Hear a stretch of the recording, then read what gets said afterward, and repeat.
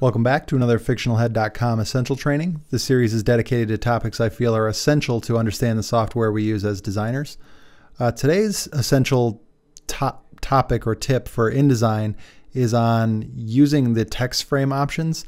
And I've covered this one before in a quick tutorial, so I figure I'll just port it over here to make sure that it gets captured as a part of the essential training, because I feel like it's a very essential tip to using InDesign.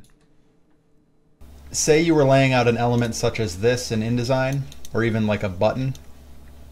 A lot of times people will drag out their text frame, get their text. Let's just say we copied and pasted this from a content document.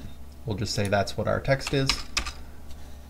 A lot of times people will mess with these options here under paragraph, as for centering, left justified, right justified, things like that.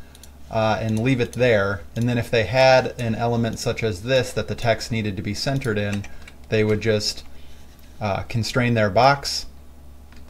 I'm hitting Control-Alt-C there, but that's just to get it to snap the frame to the content. And then if you have smart guides turned on, you can kind of drag it up and down, center it within the box, bing bang boom, and whoops, click the wrong thing there. Call that good. The only issue with doing it this way is if your content changes, like say later on we remove some bullets, which frequently happens through the design process. Now your content is no longer centered. You have to readjust that box, drag it back down, get it centered again. It's just more steps for you. So what I found an easier way to do that is just to utilize the text frame options in InDesign, which allow you to think of your design more like rules, kind of the way you would when you're designing it. So if you type in all your content, you can right click on it and go to text frame options here in InDesign. And these settings here are frequently overlooked because they're kind of hard to get to, but the vertical justification can be set to center. And if you do that, we'll turn preview on so it's a little more obvious what's going on here. If you have a bigger box, so say this is your box and you're filling up a rectangle that's larger than what your content is, you can actually just specify the vertical justification, and what that will do is define whether or not it aligns to the top of your box, to the center, to the bottom, or justified to fit the whole area. I frequently use centered because a lot of the designs that I do feature that. But then to take it a step further, if you go to the baseline options, it'll calculate how should it know what the center point is. Since I'm using capital letters in my design, I'll use the cap height. You probably can't tell there, but it went up slightly. If you use the leading, it goes down because it's using the bottom line of all of the type as the center point. If you use X height, it's using the lowercase letter X height as the center point. And if you use fixed, it just uses a defined quantity that you specify here. Generally speaking, accent, like your ascender or cap height, works the best.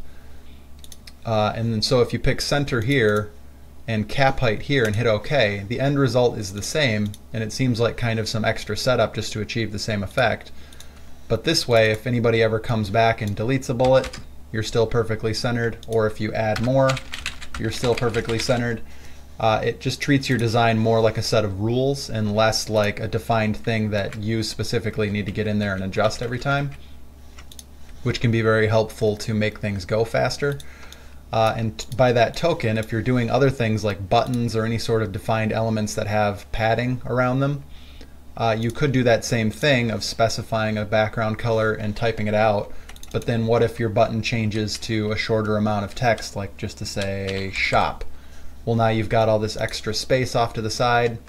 You can again constrain it, but a quicker way would just be to right click, go to text frame options, specify that you want it centered, specify your baseline options like we did before, but then you can go to the auto size tab and set your auto sizing to whatever you would need. So in this instance, I'm going to pick width only, and that will make the width of the box always constrain. You can define your anchor points if you want it to come in from a certain angle. I'm personally just going to use centered, so I'm going to hit OK. And now that box is always going to constrain to the width of whatever I type. Give it a second to update. Boom. So now my button's perfect. I can always go into the text frame options and make a bigger margin if I need to. So like, let's say it's 0.25 all the way around all of my text. There we go. I can say shop, and it'll make a perfect button for me. I can change it to shop now. Button still adjusts.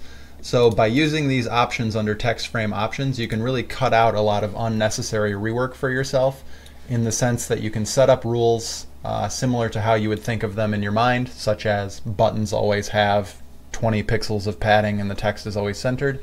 And by doing that, it just prevents you from having to get in there and tweak a million times if the content is evolving while you design.